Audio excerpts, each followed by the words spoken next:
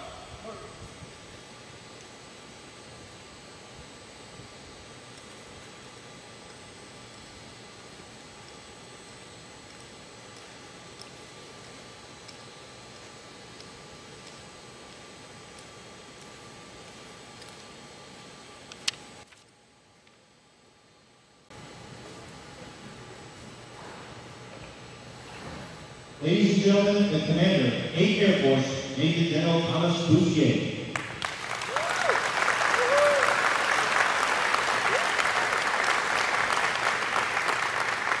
No, don't stop.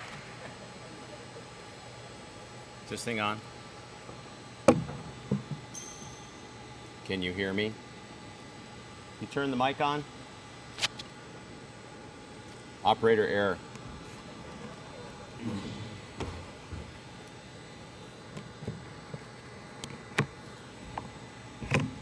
How's that? Is that better? I know General Herron's like, you probably don't want to hear me, do you? No. I was toying with whether or not I was going to ask General Herronsack to be the guest speaker at the change of command, but I decided not to. So, Colonel Ely, you can put your formation at ease if you'd like.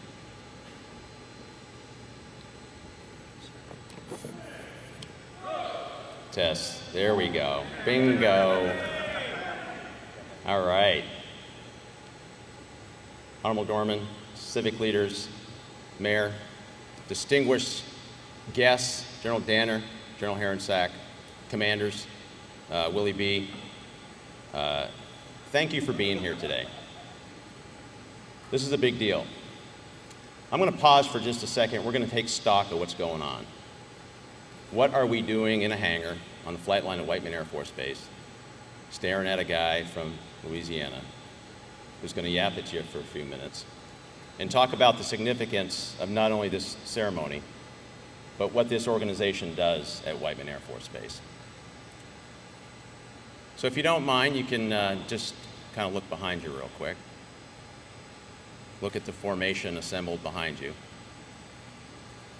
And if you look through them and you see the weapon systems sitting on this ram, you might see an old B-25 over there, T-38, A-10, in the hangars behind there, you'll see B-2s. That's kind of symbolic.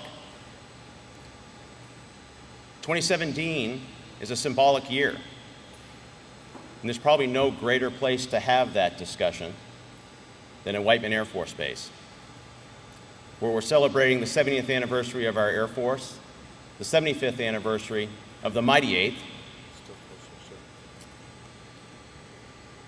Apparently I'm not close enough to the mic.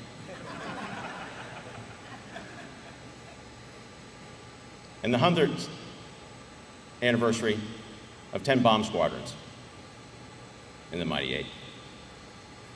That's a pretty big deal.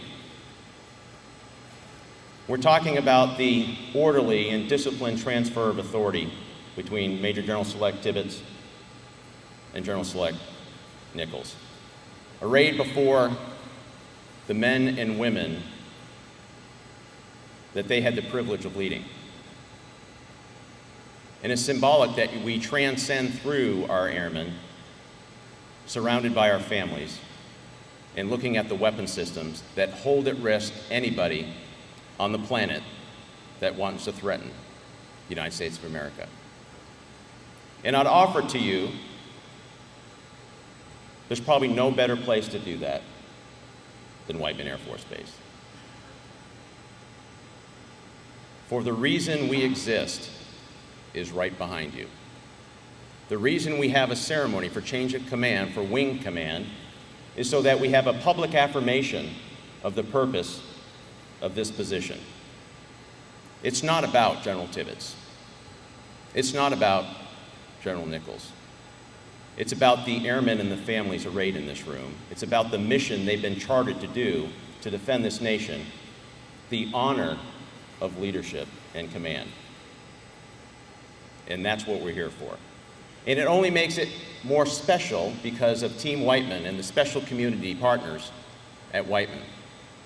Whether it's the 442nd or the 131st, or our tenant squadrons, or our civic leaders and community partners that are here to support this mission, our airmen and our families.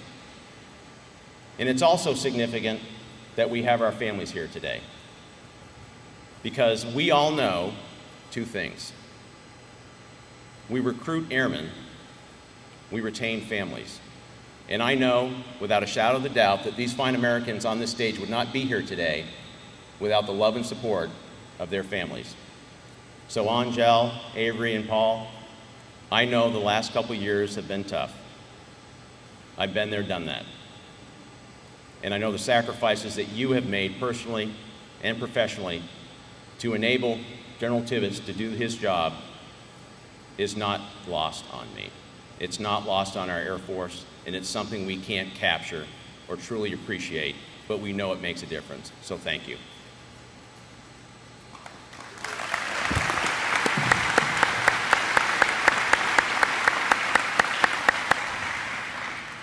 Michelle, Brooke, Bo, and Mike, you've been through the Wing Command Tour before.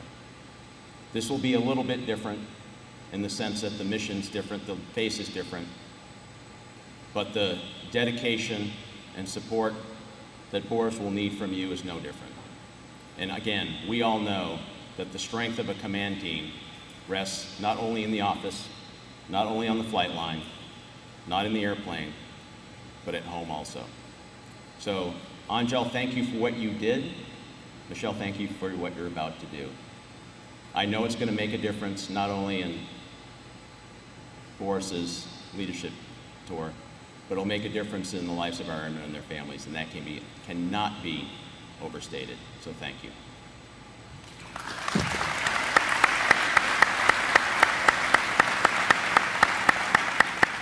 Mom and Dad, you should be proud.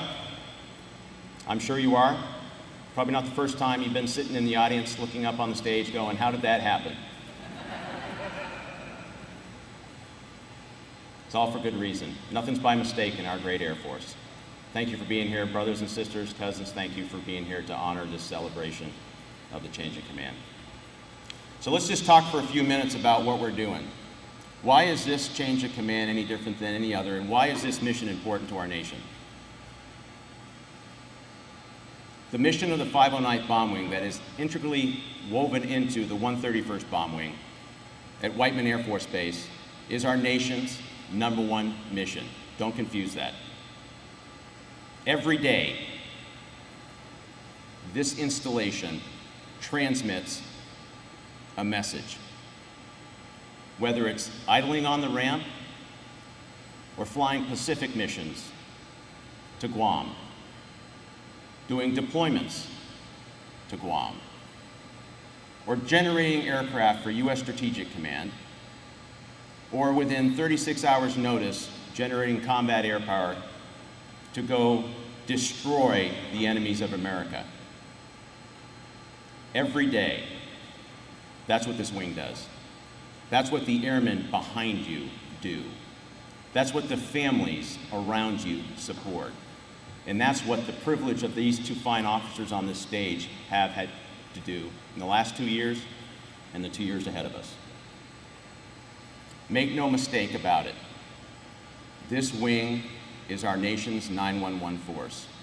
It's our nation's only penetrating stealth platform that can hold at risk anything on the planet at a time and place of our choosing.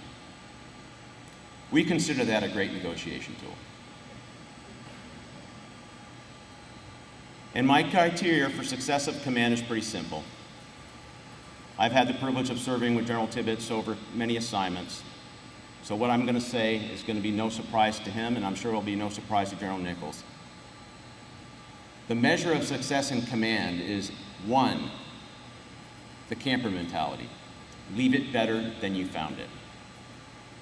And 2, when the phone rings at 2 o'clock in the morning, your team is ready. Because bad guys don't give us the opportunity to get ready. That's what we get paid for. That's why the weapon systems are arrayed behind you. That's why you have the steely-eyed warriors in formation, is to do our nation's business. And the absolute worst thing that can happen is when I call and we're not ready. The nation demands that. So I can tell you, over the last 2 years, whether it was an exercise for STRATCOM, a deployment to the Pacific, or combat operations in CENTCOM's AOR, the 509th and the 131st were ready. And I don't often cry, but there was a tear running down my cheek. When the President approved and directed combat operations this year, it was executed flawlessly. And that doesn't happen by mistake.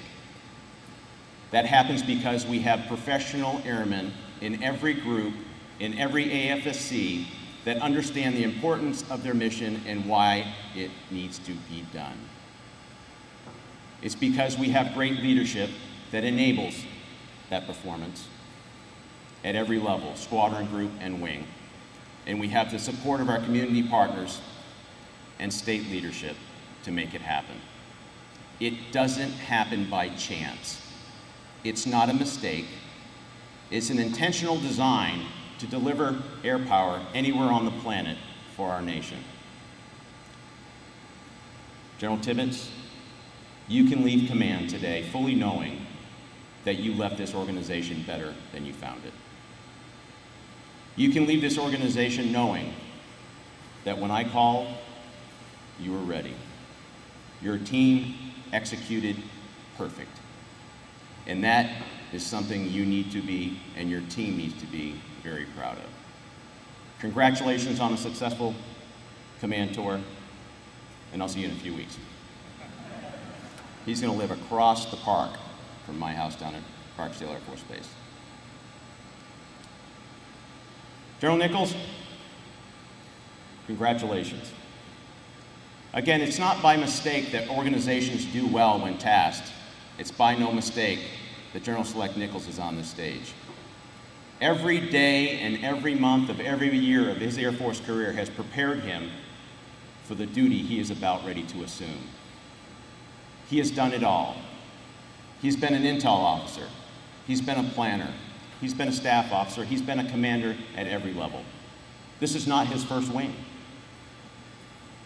If you looked at his bio and you look at his resume, not only does he have the requisite combat staff experience, schooling and education, professional development, he's been tested in combat himself. We have a little saying in command: you never ask anybody to do something that you have the privilege of leading that you wouldn't do yourself. General Nichols has done it all. He will serve admirably and with distinction with an organization that is like no other. And that's pretty cool. In a year that we celebrate so many anniversaries and recognize the significance of air power, to take command of the foundational organization that ended World War II is pretty cool. If you're a history buff and you read through the history of the 509th, you'll understand the airmen that are arrayed behind you are just like the airmen that flew in World War II. The same passion, the same professionalism, and the same service to this nation. But now we're 75 years later on a ramp in Missouri with more lethal air power and better trained and equipped airmen to do our nation's call. So Boris, my charter to you is very simple. You could probably guess what it is. Take command, leave this organization better than you found it, and for the love of God, when I call at 2 in the morning, please be ready. Thank you for being here today. America.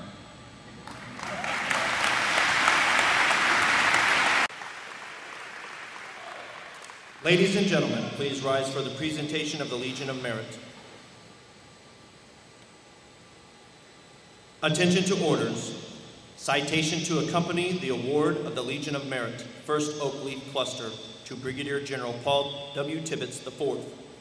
Paul W. Tibbets IV distinguished himself by exceptionally meritorious conduct in the performance of outstanding service to the United States as Commander, 509th Bomb Wing, Whiteman Air Force Base, Missouri, from 5 June 2015 to 16 June 2017. During this period, the exemplary ability, diligence, and devotion of General Tibbets ensured over 14,000 military and civilian personnel were equipped to provide strategic deterrence, global power, and combat support worldwide as the nation's only active-duty B-2 wing. His nuclear expertise was vital to the 509th Bomb Wing's success during 2 Global Thunder exercises, as well as Hectic Roller 2016, the wing's first no-notice nuclear exercise in 22 years. The Hectic Roller 2017 and Hectic Roller 2017, where full aircraft generation was completed 27 hours ahead of Strategic Command's established timeline. His leadership was instrumental on 4 bomber assurance and deterrence deployments and a short-notice activation to Anderson Air Force Base, Guam, where America's global strike capabilities amassed during the Air Force's first tri-bomber operation, showcasing a constant Allied presence in the Pacific region. assuring our allies and providing continued deterrence of our most hardened enemies. Under General Tibbets' guidance, 2 B-2 aircraft conducted a 34-hour combat mission in support of Operation Odyssey Lightning, releasing 21 tons of munitions and resulting in the destruction of 2 terrorist training camps in Libya and the elimination of 78 enemy combatants. Additionally, he hosted the Department of Defense's annual Nuclear Weapon Accident and Incident exercise, where 1,200 federal, state, and local government personnel replicated the response of 16 interagency entities to a nuclear incident through a week-long exercise. Furthermore, General Tibbets secured a national Math and Science Initiative grant and brought a national robotics program to the Knob Nostra School District, preparing and equipping local students for professions in the science, technology, engineering, and mathematics career fields.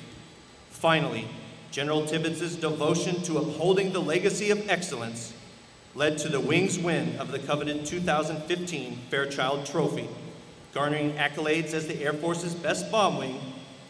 The superior initiative, outstanding leadership, and personal endeavor displayed by General Tibbets reflect great credit upon himself and the United States Air Force.